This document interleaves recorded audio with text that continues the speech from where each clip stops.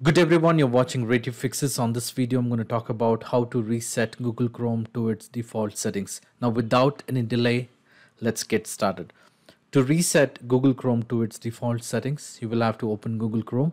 Once you have Google Chrome open on your screen, you will have to click on the three dot lines at the top right corner of your screen and then click on Settings from the list of options here.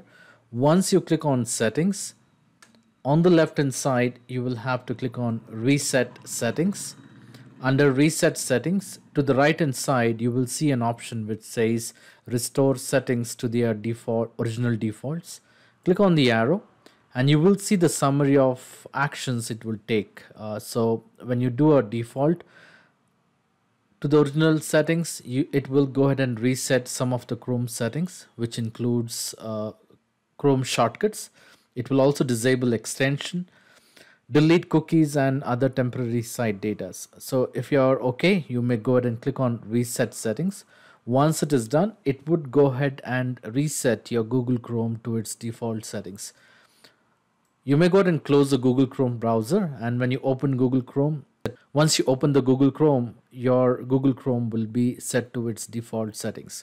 So this is how you can go ahead and reset your Google Chrome to its default settings. I hope this video was useful. In case if you like this video, please make sure to hit the like button and do not forget to subscribe to my channel. Thank you. Have a great day.